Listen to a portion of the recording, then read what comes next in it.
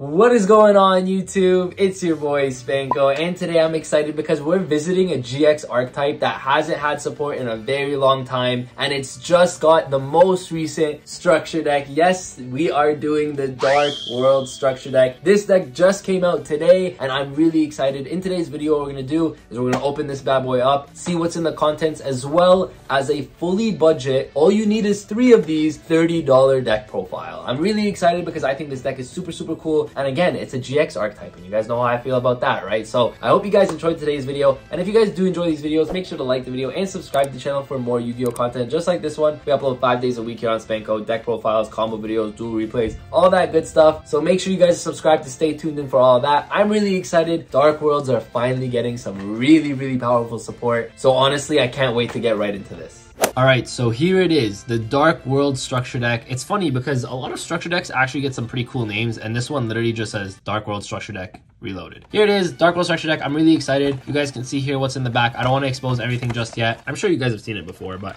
I think this is really cool. I actually haven't seen everything that's in here. I know a couple of the reprints which are really nice, but I'm excited, so let's get right into it. Also, let me just mention that I think the artwork on the new rainbow is just absolutely insane. The card's really cool. So here we are. We're starting off with, of course, the Rainbow over King of Dark World. So I don't want to take up too much time, but let's get right into this real quick. We can take a look quickly at the new cards. We have the Rainbow over King of the Dark World. This card's absolutely insane. It special summons itself from the graveyard by returning a level 7 or lower Dark World monster you control to the hand. And then if it's discarded to the graveyard by a card effect, you can add a level 5 or higher Dark World monster from your deck to your hand. If it's discarded by your opponent's card effect as well, you can special summon a level 4 or lower Dark World monster from your deck or graveyard. So that's really cool as well. We got Puppetry. Puppetry is an insane card. So this card says target up to 3 cards in any graveyard and you can banish them. It's also a quick play, which is absolutely nice. Going first, if you set this up, it's really good into the tier limit matchup. And then you can literally just discard a Fiend monster, which is absolutely insane because you're going to be able to get your free discard effects on your opponent's turn. So this is a really powerful card going first, going second. It's really good. And then during the main phase, except the turn it was sent to the graveyard, you can banish it from the graveyard and then target a banished Fiend monster and add it to your hand, which is really nice. We got Dark World Archives. Archives is another really cool one. During your main phase, you can discard a Dark World monster, and if you do, all Dark World monsters you control gain attack equal to the level. But the thing is, that's not the main effect. The main effect that this is actually really powerful for is that if a Fiend monster is discarded by the effect of a Dark World or an opponent's card effect, even during the damage step, you can discard 1 card, draw 2 cards. So that's absolutely insane. Grapha, Dragon Overworld of the Dark World. This is absolutely cool. So this card essentially makes it's kind of like an Omni Negate. It's not really a negate. What it does is when your opponent activates a monster or spell or trap effect, essentially what it does is it makes that effect that you have to discard a card, right? Which is really cool because essentially you're negating that card and you're going to be getting value off of it, because if you discard another Dark World monster, then you're going to be getting those effects as well. So Grapha is really nice because it's essentially a negate, and then if it leaves the field by any means due to your opponent's card effect, essentially you can summon a Grapha that's either banished or in your graveyard. So it floats, which is really nice. It's pretty much a negate, which is really nice. And then the next card here, of course, we have is the Ascension. Ascension essentially is the fusion card for your Grapha. During the main phase, you can fusion summon a Fiend monster from your extra deck by banishing materials on it from the field or graveyard. So the really cool thing about this is that it's a quick play, so you can still fusion summon on your opponent's turn. It just says during the main phase, it doesn't have to be during your main phase. Then we have the new one, Genta. Genta is a really powerful card. It's essentially a giant Rex where if it gets banished, it gets to special summon itself, but it also gets to add a Gates of the Dark World if you can just discard it from your hand. So this card is absolutely insane, gets you to Gates right away. You got the Parl. Parl is another cool card. If this card is discarded to the graveyard by a card effect, you can target a Dark World monster in your graveyard except Parl and special summon it. And then if it's discarded by opponent's card effect, you can special summon to either field one of your Fiend monsters that is banished or in your hand or in your graveyard. By the way, the original effect also lets you special summon to your opponent's side of the field, so that's also really relevant. And then there's Dark World Punishment, which is essentially a Solemn Warning, Solemn Strike for the deck. When a monster will be normal or special summoned, you can negate the summon. If you do destroy that monster, you get to discard a card. Then if it's in the graveyard, it's protection as well. If a Dark World monster you control will be destroyed by battle or card effect, you can banish this instead. So Punishment's a very powerful card. Then we have all of the reprints here. Rainbow, Lucent, Latinum, Gold, got Silva,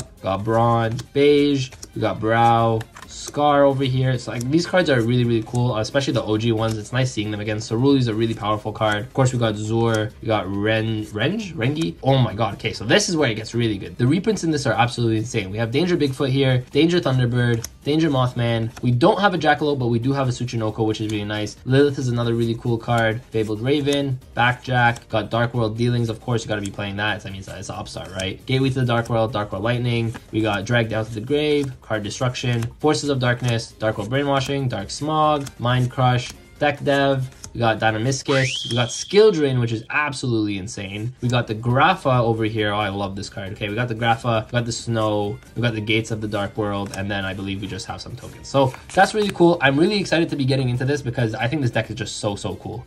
All right, so let's get into the $30. Okay, listen, it's not sleeves. I know, I understand it's not sleeves, but it's a $30 3 structure decks. This is 40 cards right here. I'm really excited to be showing it to you guys. If you guys want to see a full meta version with a ton of other support, let me know in the comment section down below and I will do that for you. But this build right here, 3 structure decks is all you're gonna need. We're gonna be starting off with 2 of our rainbow. We're only playing 2 rainbow. This card's really neat, but you only need the 2. Keep in mind that this deck is essentially just really trying to dig through the deck as fast as possible and then getting bodies on the board as fast as possible. Honestly, I think going second just makes a lot more sense in this deck because of the big bodies that you play and some of the cards that you guys are going to see later. We're also playing 2 Grapha for essentially the same reason. Grapha is really good to get into your fusion monster, of course, the fusion Grapha, and this deck is based off of the fusion monster essentially, and it's really cool because with the $30 deck you can go first, you can go second. However, again, the big monsters you don't want to play too many of because they can break in your hand on their own, so you really want to limit the amount of the big ones. And another big one here is 2 Silva. We're only playing 2 Silva. In other builds you guys are going to see that we're probably going to be playing 3. The reason for that is in this build specifically, you don't have a lot of link monsters, right? In a deck like this one, we're using 3 structure decks. You're really only playing with the fusion monsters, so it's not like you can link climb and keep doing Silva loops and whatnot. So because this is a $30 just 3 structure deck build, I think 2 Silva is just enough, and that's it for like the bigger bodies right here. And then for the smaller Dark Worlds, we are playing 3 Genta. Genta is a terraforming for you. It's an extra body for you. You got to be playing 3 of these. This card's absolutely insane, the brand new card. We're playing 3 Snow. Snow is also a searcher for you, so you got to be playing this. Again, like I said earlier, this whole deck, the goal is to just go through your deck as fast as possible so that you can see all the cards that you need to see, right? So we have 3 Snow. We got 3 Brow here again. This is a draw 1 when it's discarded, and just like Snow, you really just want to get through your deck as fast as possible. This card is going to help you draw cards. Now, I will say, keep in mind, the bestial monsters are very relevant in today's format, which is why it kind of sucks because all your monsters are essentially dark monsters. However, that's why we're maxing out on a lot of the good names because we just want to be able to resolve them and activate them as many times as possible. Keep in mind, in old school Yu-Gi-Oh, when these cards were originally printed, there was no hard ones per turns. So you can Brow multiple times in the same turn. You can Snow multiple times in the same turn, which is absolutely insane, right? We're playing 1 Beige. It summons itself back from the graveyard when it's discarded, so that's really cool. It's a level 4 for you. And we're playing the 1 Ceruli. Ceruli is really cool in certain situations, like for example Ceruli plus Silva, because you can essentially slowly hand loop your opponent, which is absolutely powerful. However, again, in this build, when you're not playing a bunch of link monsters, when you can't really link climb and loop a lot, you don't want to be maxing out on this. So I think these ratios for the Dark Worlds are the perfect ratios.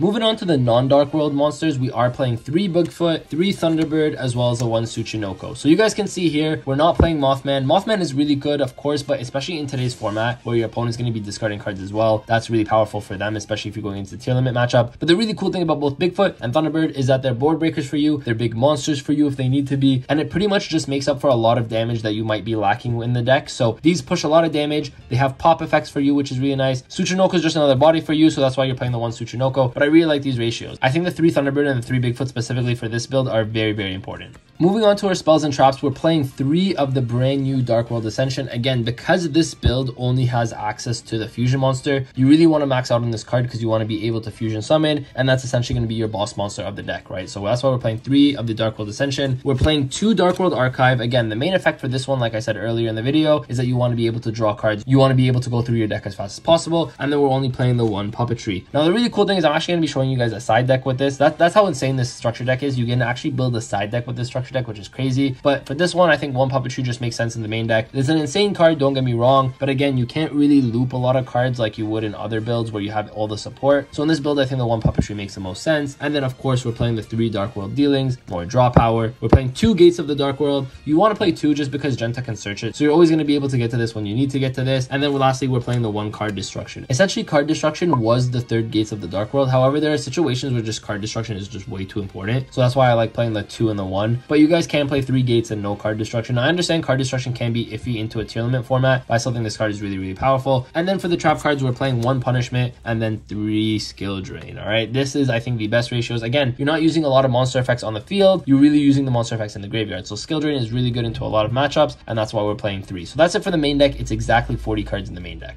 For the extra deck, of course, you're just playing 3 of the brand new Grapha Fusion monsters. This is the only card that's provided for the extra deck, and this is the main focus of this $30 build. So you want to be playing 3, of course. And then I wanted to show you guys a little side deck, because with this deck, funny enough, you actually get a pretty decent amount of cards that can be really good in a side deck. So we're playing 2 more Puppetry. Puppetry is really good into the tier limit matchup. Another really cool card, if you're forced to go first, is Dark World Punishment. You guys can use these essentially as Solemn Strikes or Solemn Warnings. So Dark World Punishment is really cool. Another really cool trap when you're going first is 3 Dark Smog. So this card says once per turn, you can target 1 monster in your opponent's graveyard. You can discard a Fiend monster, and if you do, you banish that card. So that's really, really powerful again into the tier limit matchup, which is probably going to be one of the better matchups of the format, of course. And by better, I mean harder, because we all know tier limits is the best deck in the game. But that's why you're playing these cards, to counteract the tier limit matchup. Another really cool thing that I'm doing here is 2 Lilith, because you don't really have a main normal summon in this deck. So Lilith can be a really good normal summon for you, because it gets you access to your Dynamiscus and your deck Devastation Virus. So if you only picked up 3 of the structure decks, the really cool thing about this is that you can build the main deck that I showed you guys here, but you guys also have a little pseudo side deck. So if you guys ever wanted to take it to a locals, you'd be prepared for that. So that is it for today's video. I hope you guys did enjoy. That is the 3x $30 Dark World structure deck profile, and I'm really excited because I think this deck is super powerful. It may not be the best out the gate in this format specifically, because we just got Deep Fissure back to 3, Macro Cosmo, Dimension Shifter. Those cards are really powerful in today's format. However, don't sleep on this deck. I think this deck is insanely powerful. It's gonna have its time to shine, and on top of that, it had some really cool reprints. We got Skill Drain, we got the Dangers. That stuff is obviously really amazing. So if you guys enjoyed today's video, make sure to like the video and subscribe to the channel for more Yu-Gi-Oh content just like this one. We upload 5 days a week here on the channel. Deck profiles, combo videos, dual replays, product openings, all that good stuff. And we're doing the building on a budget series also on this channel, so you guys can build decks on a budget. So I hope you guys enjoyed today's video. Thank you guys all for watching, and with that, Spanko signing out. Peace.